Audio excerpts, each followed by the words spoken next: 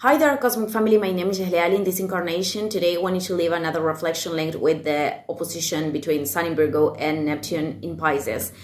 So the Sun in Virgo is doing a trine with Pluto in Capricorn too. So we are experimenting this transformation, and at the same time this surrender vibe. I'm going to explain this better, and I wanted you to remember that I'm going to leave a video in which I talked about Neptune, aspects of tension with Neptune, and how that this could be traduced as deceptions and scams and that kind of things, confusion.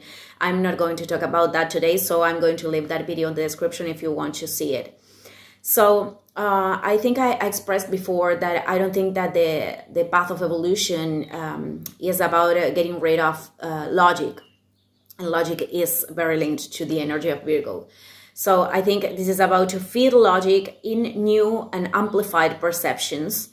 But many times this is something very uncomfortable, because to amplify our perception many times means to modify our perception is something that could break with layers of our ego.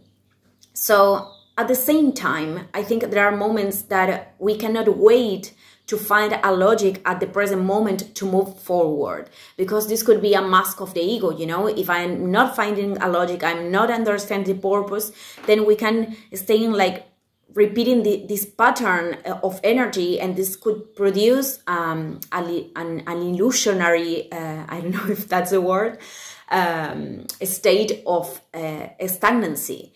So many times we have to let go, we have to surrender, and that's what Neptune in Pisces is telling us.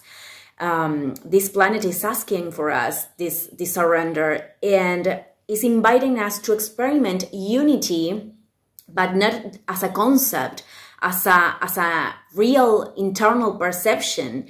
And this is something that to apply in our daily life could be something uncomfortable too, because many times we are experimenting things that it's difficult for us to reflect ourselves in those situations, or maybe we are experimenting things with people that could cause rejection in ourselves, and ego is not allowing ourselves to see what God or universe is telling us, what messages is delivering to us through those experiences. So I think that when we decide to surrender our ego, to let go, and to hear the voice of our intuition, which I explained many times that our own programming prevents us many times to hear that inner voice, and I think this is something that we develop, that we practice to do in the process.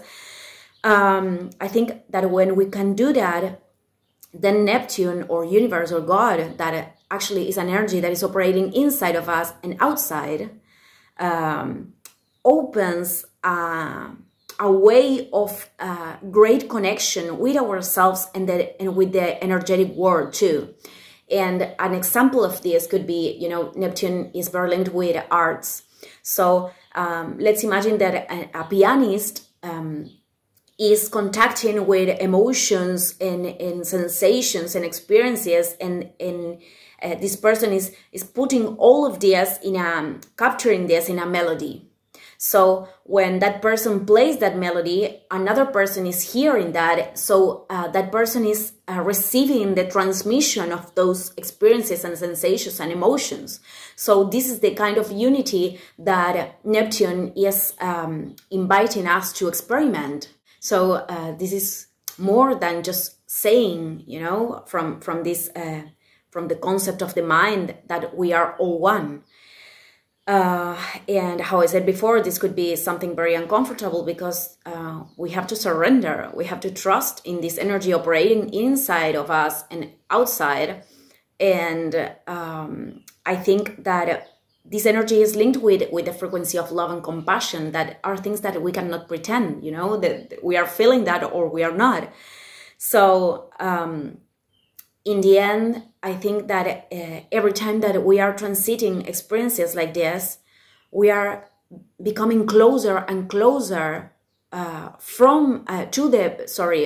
internal perception of unity, the fount or the energy of God or the light in the purest essence is total unity. There's no separation, there's no fragmentation there. So we are experimenting that here.